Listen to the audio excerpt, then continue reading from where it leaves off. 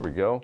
Richard asks, I have an early 868 that I keep updated when others, as for my code plugs, and I send, oh, let me see, it went off the screen there. When others, as for my code plugs, I send them to them and they say it does not work. Richard.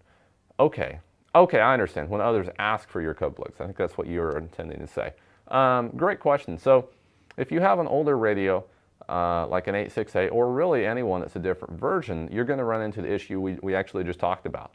If you try to import that just by opening the file in your new CPS, if you just go to open and hit open, the RDT file, you're going to get errors.